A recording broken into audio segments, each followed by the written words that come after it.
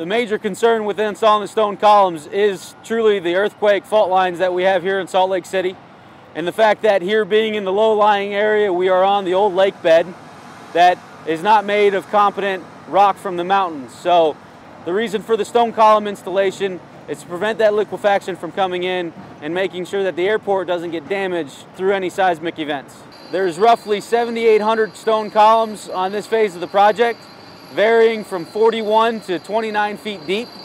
And what we do is we pre-drill the locations of each column, and then the device you see behind me has a vibro on the end of it with a dry feed tube.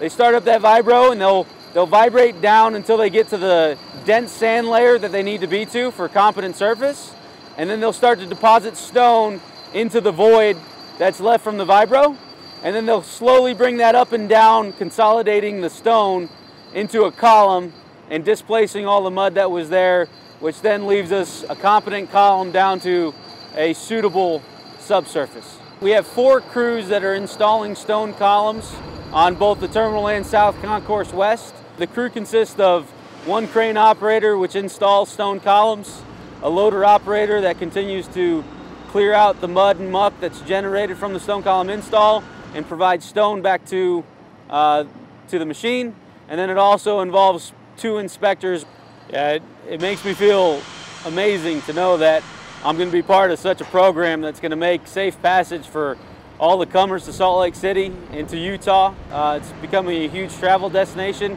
and to know that they're going to come into a top-class facility that's constructed with the quality and safety that it takes to make sure everybody comes through, it's a big part of my day, and it's what keeps me coming back.